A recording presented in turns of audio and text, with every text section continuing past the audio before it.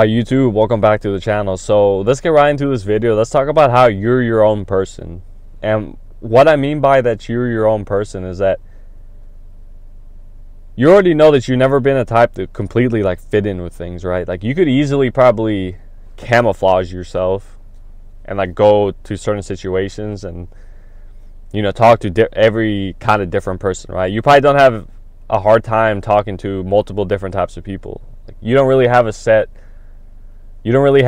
thing that's like, oh, I can only be around this type of person or like these type of people.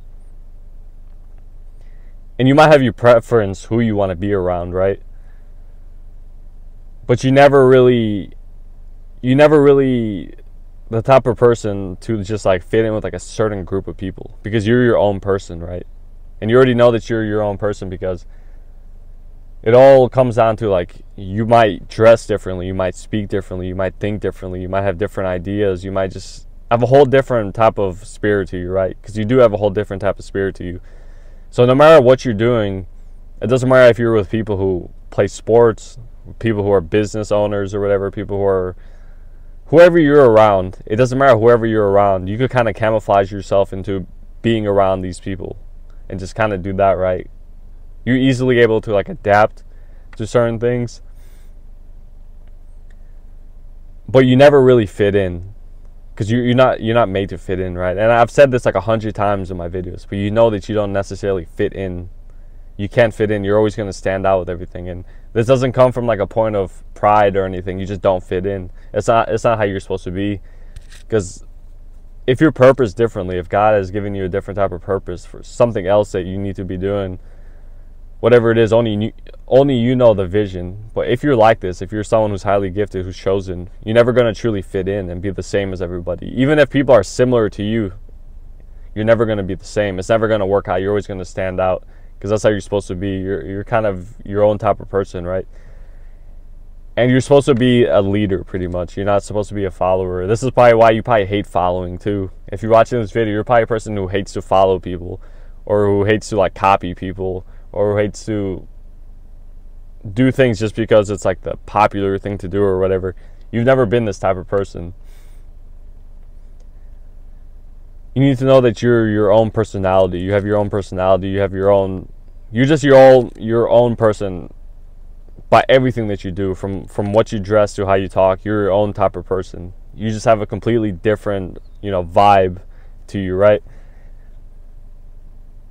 And this is why your life has always been kind of like volatile, because like you could do certain things and you might like certain things, but you'll find it unfulfilling. You might talk to some people and you'll find it like unfulfilling or something. You might do certain things, it could be financial, and you could be making a lot of money and it's still not fulfilling.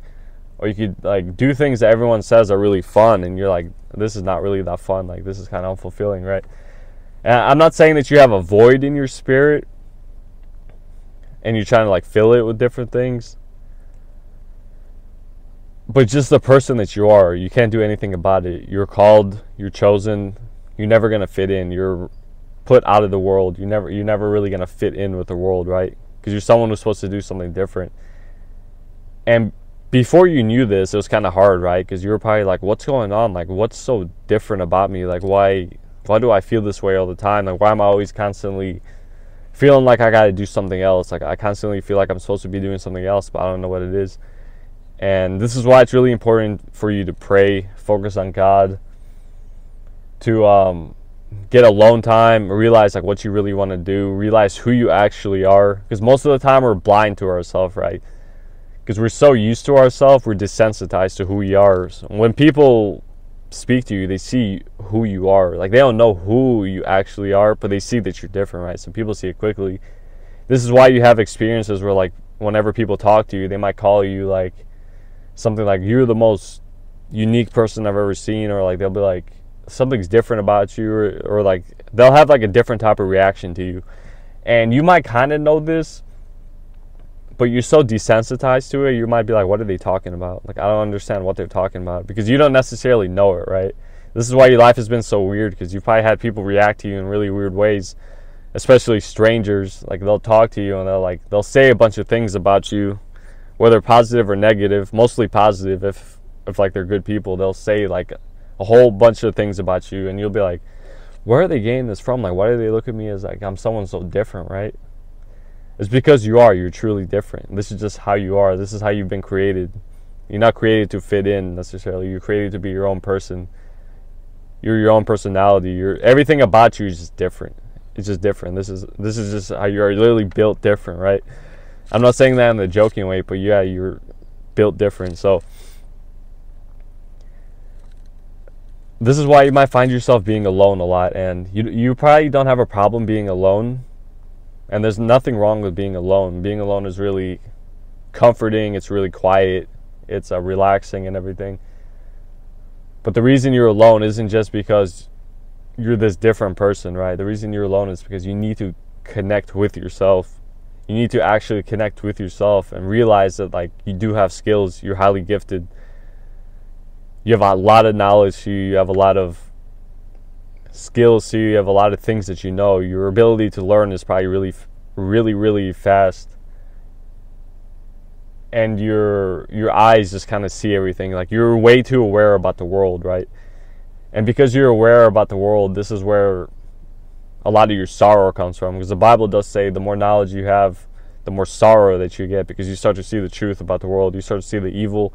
You start to see manipulations. You start to see corruption. You just start to see the truth about everything, right?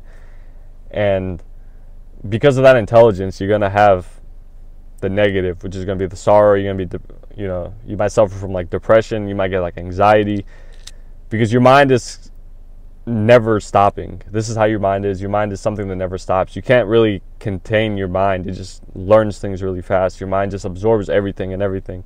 And this is how your life is, but it's a gift. Don't ever tell yourself that it's not a gift. It feels like a curse too, because every gift feels like a curse as well. It feels like a blessing and a curse. That's what they say. It's like this is a blessing and a curse. The blessing is that you are intelligent, and that you see like things for what they are. You could learn things really quick. You could think outside the box. You could get many ideas. That's the blessing. But then the curse always comes, the sorrow, anxiety, the overthinking, like that. So everything's going to feel like a blessing and a curse. If you have a gift, it's going to feel like a blessing and a curse. But at the end of the day, though, it's still a gift and it's still a blessing, right? And the reason you're always going through life, and you're always seeking to probably like fulfill like whatever this feeling is, right? I know you guys can resonate to this video, but you might seek to like just like fill it, and you might not even know what the void is, right? So you have a void for a reason. The void comes because not only do you need God, which is the one that made you, which is the one that gave you all these gifts, but you also need God, not just because of that. You need God to actually take you to your purpose, because your purpose isn't necessarily easy. It's something that like goes on slowly. You start to realize what you're good at, and you're like, okay, I'm good at this, and you start to realize who you really are. You'll be like, okay, this is who I really am. But then you'll be like, what do I do now? And this is why you might end up alone a lot, because you're always constantly questioning things, because this is just how you're supposed to be. You're not someone that could kind of just live a normal life, because you're not created to be normal. You need to get that out of your head. If you have that in your head, you need to get it out of your head. Your life isn't going to be the same as everyone else's. It's going to be different. It's going to be more volatile too. And at the end of the day, though, you know that you're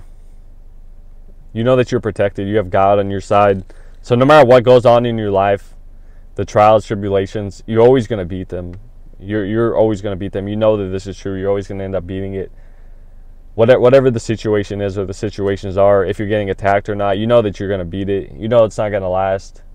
And you know it's going to make you stronger. It's going to make you smarter. Because all your suffering, as annoying as it could be with like suffering and tribulations and trials, nonstop things, as annoying as they could be, you always make it out of these trials. And also, this is how you know if you're chosen. You make it out of these trials, but you never grow bitter either. You might have times with like frustration, but you always keep the kindness. You always keep the grace.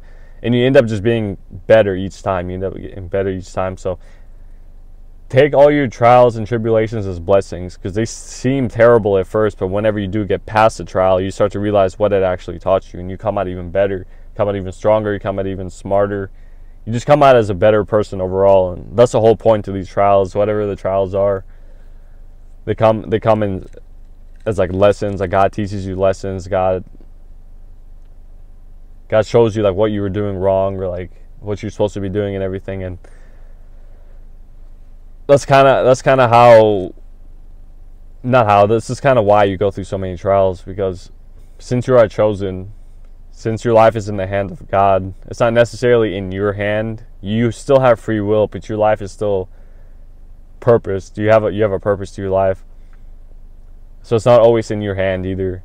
And this is why you go through like a lot of things that you don't even want to go through. You're like, why am I even going through like these things? It's like, how did this even happen? Or like, why is it so much? Why is there so many things, right? Just keep your eyes on God. You have to keep your eyes on God, because it's something it's only you alone most of the time. It's only you alone to do it. But you're never really truly alone. You're alone, but you're with God, right? And this is what makes you so knowledgeable, because you don't necessarily have a choice to it. And I don't say this in a bad way. This is just how you're created. So you don't have a choice to be, aware of everything. This is just how you are. Your brain is just aware of everything. Your spirit's aware of everything. So you don't have a choice. This is what you're supposed to be doing. And because you see everything, obviously you're going to see the good and the bad. You're going to go through trials and you're going to go through blessings. It seems like a burden at first. It really seems like a burden. I've seen some videos too saying being chosen is a burden. And yes, it is a burden, because there's a lot of suffering, there's a lot of trials, there's a lot of tribulations. But at the end of the day, though, you always come out better, and you never look like what you suffered. Like, you could have suffered through like terrible things, and like it could be whatever it is that you're suffering through. But like once you get past that suffering, you don't even look like it ever happened to you. This is why you might have people talking to you, and they'll be like, "Oh, you look like you've never stressed out a day in your life," and you'll be like, "Yeah." You'd be like, "Yeah, I've never stressed out a day in my life." But no, you've probably gone through so many trials, so many bad things, so many just wicked things. It could have started since you were young. More than likely, it started since you were really young. It could have been since childhood, right? And this is just how your life is going to be, because you have a light on you. So because of that light, you're going to get a lot of attention. And not every attention is good either. So you'll get good attention, you'll get negative attention.